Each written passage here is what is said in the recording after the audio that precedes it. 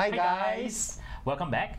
So William, I'm going to ask you a question, okay? Okay. I'm going to consider a titration reaction where I'm going to place NaOH into the burette, Okay. as well as ethanoic acid into the conical flask. So we're going to let the burette run, and of course when the indicator turns color permanently, Okay. that's where the endpoint is reached. I'm Yes. going to stop the titration. Yes. Now I'm going to give you the conical flask. Alright. I'm going to ask you, what is the pH that is that's going to be in the solution?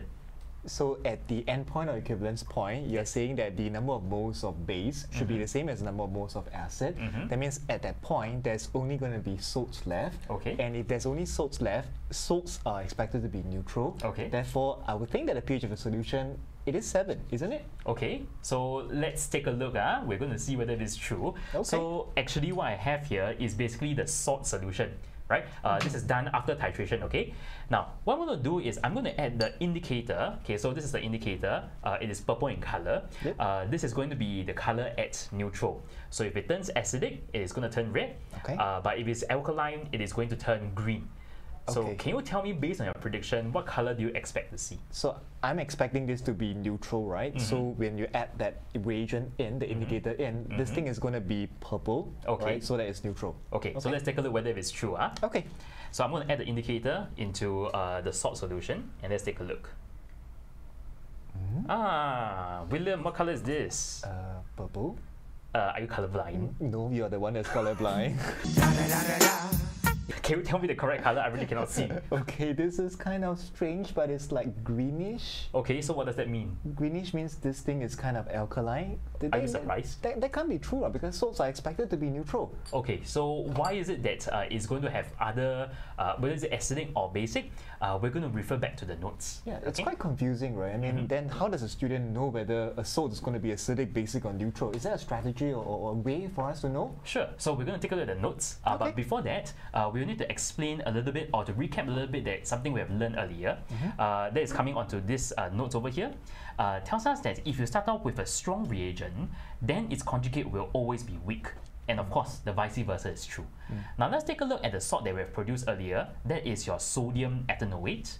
And in order to determine whether is it acidic, neutral, or basic, we're going to follow 3 major steps. Step 1 is to generate a full dissociation equation to show me what are the ions that are present in the salt solution. Now step 2 is going to be a little bit weird. That's where you're going to start to take a look at what are the acids and bases that creates these ions. So William, the ethanoic ion, can you tell me where did it come from originally? Okay, so I'm expected to work backwards Yes, to know that's right. what is the acid or base. Okay, so ethanoate looks like it comes from ethanoic acid. That's right. And can you tell me ethanoic acid is what kind of acid? It should be an organic acid. So organic acids are weak acids. And if that's the case, can you tell me something about the conjugate, which is the ethanoic ion? That's something we learned in the first lesson, right? So a weak acid should have given rise to a strong conjugate base. That's right. And let's extend this idea to sodium plus. Okay. What kind of reagent that we use that produces Na plus? It should come from NaOH, Which is a strong base. That's right. And can you tell me something about the Na plus then? If a strong base, then it should give rise to Na plus, which is a weak conjugate acid. That's right. Okay. Now, if I take a look at the 2 conjugates, can you tell me which one do you think you will focus on? If there's one strong, one weak, actually we're going to focus on the strong guy. Yes, that's right. So we're going to look at the strong conjugate base, and this is exactly the reason why it's going to give me a basic solution. So the last step, which is to go and write out the equation that represents that reaction, is going to be given here. So you tell me that if it's a base, right, William, what does a base usually do? A base is expected to grab proton, something we learned again from the last lesson, That's right. So in this case, it is going to grab proton, I think, from water. Yes, that's right. So the H2O is going to give up a H+, and as a result, your ethanoic ion will become back the ethanoic acid. But more importantly, we notice that you are going to release a OH-, right? So in this case, William, what kind of reaction is this?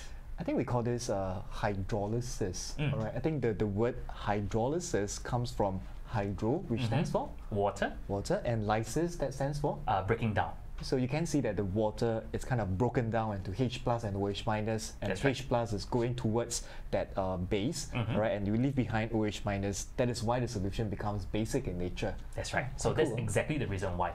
So in the context of Na+, unfortunately, because it is considered to be a weak conjugate acid, you do not find Na+ undergoing any form of hydrolysis. Alright, now, so these are the 3 steps. Okay, I'm going to try to use the 3 steps to try to solve for another salt and see whether that works or not. Okay, so step number 1, we were saying do a full dissociation. Alright, so NH4Cl is going to ionize to give us NH4 plus and Cl minus. This is step 1. Now, the second step is for us to work backwards. Okay, so we're going to work backwards.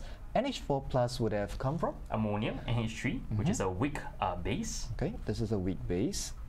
And that's going to cause my NH4 plus to be a strong conjugate acid. Okay, so this is going to be a strong conjugate acid. And Cl minus would have come from? HCl, which is a strong acid. That will make my Cl minus a weak conjugate base. Okay, so I have done step 2, which is working backwards. And then I have 1 strong and 1 weak. So what do I do? Focus always on the strong, which is the NH4 plus. Okay, so I'm going to focus on the strong guy. And this time round is an acid. So the job of an acid? It is to give out H plus. Okay, it's to give out H plus. So we have to write an equation. So this is the strong guy. And what is he doing? He's going to release 1 H plus towards water.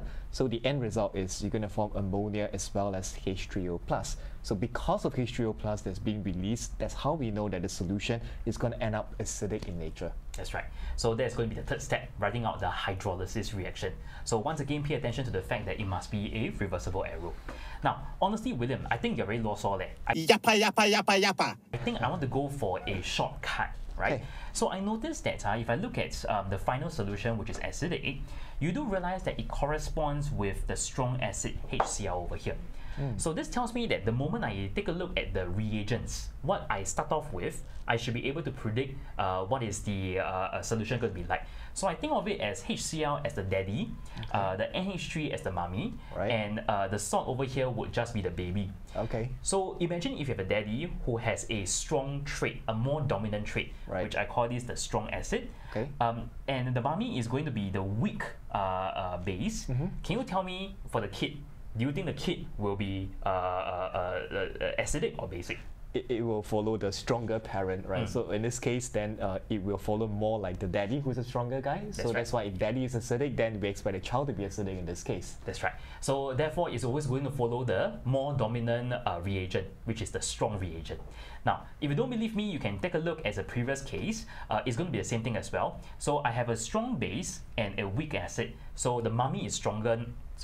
The mommy is stronger now. So it should not become as a surprise that at the end of the day, the baby will also follow the mommy, which means that it's going to become basic. Now, the last one that we're going to see is going to be of NaCl.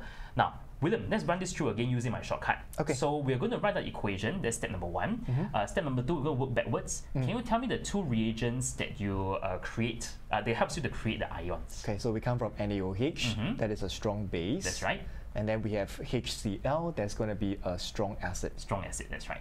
So in this case, both the daddy and mommy are strong. So what do you think the kid will be like? The kid will be half daddy, half mommy. Huh? Oh, okay. What does that mean? It means it's neutral. Yes. So this is going to be something that is a little bit special. If both reagents are strong, the final salt will be neutral.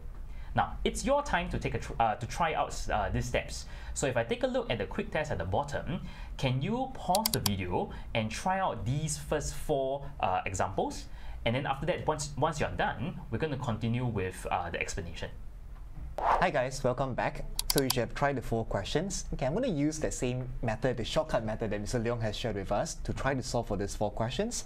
Now, the first question you're looking at is KBr. Now, KBr came from KOH, which is going to be a strong base, and it also comes from HBr, which is a strong acid. Since both are strong, then this thing is going to be neutral.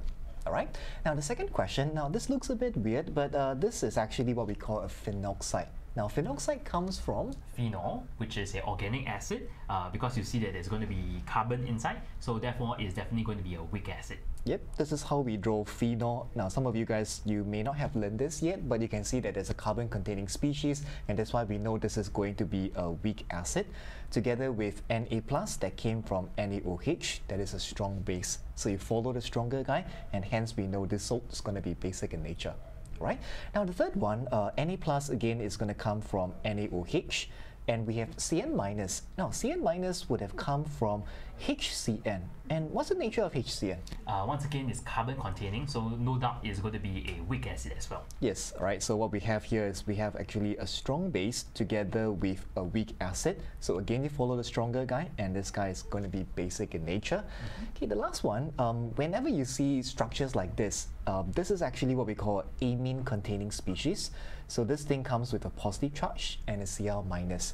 Right, this came from organic base. All right, so the starting material for this, it will be CH₃NH2. So what he did was he accepted 1H plus to form this salt.